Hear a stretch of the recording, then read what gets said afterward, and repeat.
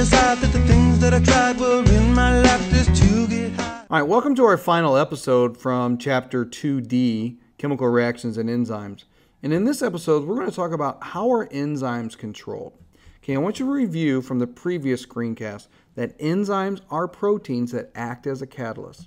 Catalysts are chemicals that will speed up a chemical reaction by lowering the activation energy. And the activation energy is the amount of energy that's going to be used to get the reaction started. So think of like you're pushing something up to the top of the hill so that they can go down it. All right? Enzymes are proteins that act as a catalyst. And if you can recall from the previous screencast from our Chapter 2C series on proteins and nucleic acids, that an enzyme is by far the most important job that proteins do. Okay? So in this one is, how do we get an enzyme to turn on and turn off? So in other words, how do we control chemical reactions in a living thing? If the enzyme is turned on, the chemical reaction will typically happen. If the enzyme is turned off, the chemical reaction typically does not happen. So how do we turn on and turn off chemical reactions? Well, enzymes can be controlled three different ways. One of them is changes in pH. If you remember what pH is, it's a measure of how many hydrogen ions are concentrated in a solution. A pH of 7 is neutral. pHs below 7 are acids, and pHs above 7 are bases. And the farther you move away from 7, the stronger you get. Right? So if I will change the pH of an enzyme, I can actually change its shape and make it not happen anymore. I can do the exact same thing with temperature. Temperature will do the same thing as pH will, drastic changes in pH, but especially higher temperature. Colder temperatures have a tendency just to slow down the molecules. They do not move as fast, and the chemical reaction doesn't occur. But if I can heat it back up, then it'll go back to work. But not so with high temperatures. High temperatures have a tendency to damage the enzyme so bad that it will no longer work. And that is a process called denature. So drastic changes in pH and very high temperature changes will change the shape of an enzyme. And with any protein, its shape determines its function. If you change the shape, you change its function. Now, if you've ever fried eggs, you'll notice that when you crack the egg, it's got this runny, snotty stuff. That runny, snotty stuff is a protein called albumin. When you heat up the albumin, it denatures, which is a fancy word that means change shape. It changes its shape. It goes from a runny, gooey liquid to a white solid. So if we have enzymes that are designed to digest proteins or digest lipids in your digestive system, if you had such a very, very high fever that your body temperature got too high, those enzymes would change its shape, and you wouldn't be able to digest some of those things. And that's one of the dangers that we have with high fevers. We don't want you to get so high in temp that the enzymes inside your body will fall apart and denature. So I want you to get used to using this word denature. It's just a fancy word that means change shape. And if you change the shape of a protein, you have changed its function. All right? Now here's the third one, is a very unique way that living things control enzymes. And it's done through chemical regulators. Now, these are other chemicals, and they're going to do one of two things.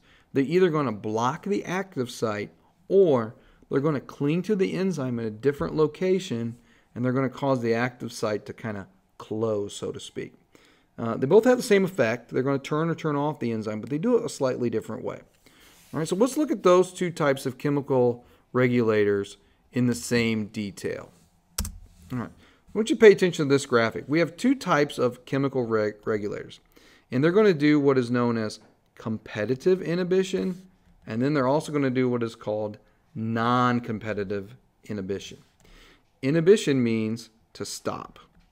Okay, so you're going to inhibit something, you're going to stop it. All right. In a competitive inhibition, some other chemical will cling to the active site, but the enzyme will not do what it's supposed to do. So think of this as like, it's just a blocker. It's blocked the substrate. Substrate cannot get into the enzyme. The enzyme will not build the substrate into something else, or it won't break it, and so nothing happens. Okay. Now, if you would just remove this inhibitor, now the chemical reaction can occur. In your body, we can often do, like there'll be a molecule that blocks in here, and then if there's a slight change in pH, this will change its shape, it'll fall off, and now the substrate can work in. But there's other kind of mechanisms. That's just one example. Okay? Non-competitive inhibition is also known as allosteric. allosteric. Allosteric inhibition. And what happens is we have another active site-like area on the enzyme. And a non-competitive inhibitor will bond to that. Now, once that bonds here, the active site changes its shape, and that substrate cannot fit. Okay? Take that guy away, now he can fit in there and either be broken or it'll be built together. As you can see, these two mechanisms do the exact same thing. They keep the active site and the substrate from getting together. These are a little different. In competitive inhibition, the active site is blocked. In allosteric or non-competitive inhibition, the active site changes shape.